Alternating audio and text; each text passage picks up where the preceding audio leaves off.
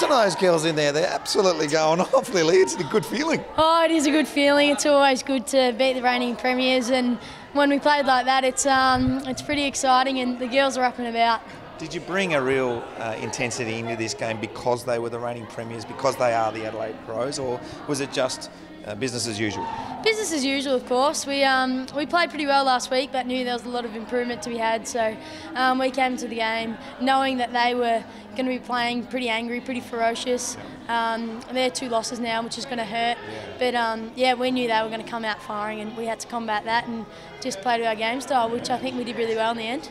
And that was mixed in ears. The coach, obviously, his message to you girls was just do what you do best, get out there and stick to the processes. What have been those processes over the pre-season? Because it is such a finite time you get together. Yeah, I guess over the 2 months of pre-season we drilled really well, and we've been coached phenomenally over the pre-season. We've got the game plan. It's second nature for us to go out and play the way we want to play, and we've still got to build on that. It's, we've only played 8 quarters of footy together playing that way, so we're going to continue to build.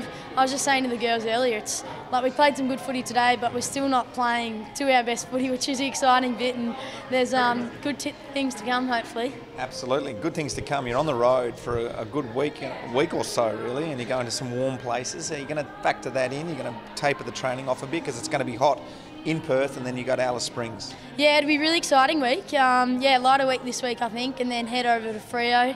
Hopefully some nice weather. We were a bit worried that the heavens were going to open and we're going to see some wet weather footy back out at Casey, but the footy gods were good to us, and the wind turned around too in the final quarter and went our way. So hopefully all good over there, and then back it up in Alice. So there'll be some warm weather footy to come. What I love about watching you guys run around at the moment and your game style is that we've got 2 little gun whippets that are running around the forward line in yourself, and obviously we've got Alicia Newman kicking 2 goals today. Fantastic football to watch. Alicia's been great for you guys. She's a speedster, and she's got some flashy skills to pair with her boots. Her boots are just as loud as she is. So, but when she kicked a goal like she did, that opening goal was phenomenal.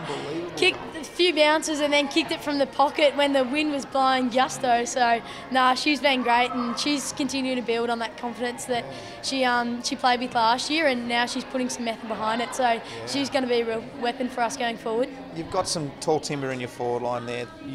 Is your game plan at the moment just get to their feet and try to kick some goals, tackle pressure, just run? What is your game? What are you trying to do yourself individually at the moment? I guess just get to as many contests as I can, sort of rotating as a small forward through the wing and midfield as well. So I guess I play my best footy when I'm at the contest, and cracking in pretty hard. So down forward, I guess Miffo and Tegan Cunningham, they're creating great contests and great opportunities for us smaller ones. And then around the footy, we're playing with really good method and, making that contested footy to the outside and getting some really decent scoring opportunities. And I think it's all going to plan thus far. Absolutely, Lily. I don't think I've ever seen you play a bad game since the age of 13 years of age. Again today, you performed really, really well.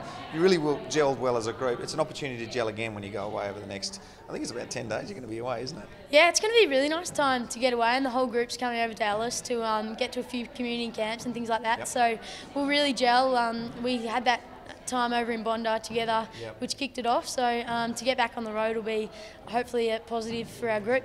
Lastly, before I let you go and get ready a little, because you've been in the ice bars already, but you've got to finish off your preparation. Yes. Women's football, obviously, the second year in now. The Demons are a massive part of that, and hopefully things go really well. But you talked a little bit about that community vibe. You're going to go away to Alice Springs, you're going to do that in Perth. Do you feel an extra responsibility to really grow the game everywhere you go now, because you are one of the big names of the AFL women's competition?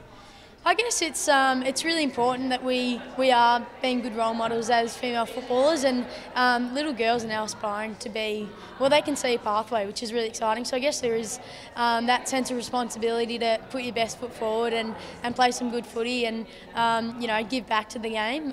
When we were younger, we didn't have that visual to see that we could go play that elite level game, and it's really exciting for those young girls. So we'll be doing our best to giving as many high fives to young girls girls and showing them that anything's possible. It's really exciting. It's wonderful to hear that from the horse's mouth, somebody that's actually out there, and you've got girls leaning over the fence with cardboard things that they've written stuff on to their stars, their heroes. They've still got heroes in you guys. You're doing a great job, Lily. Keep it up. I want to see you kick some goals over the next couple of weeks, and maybe a few Robertson-style fingers in the air, okay? I like it. Thanks, Robbo.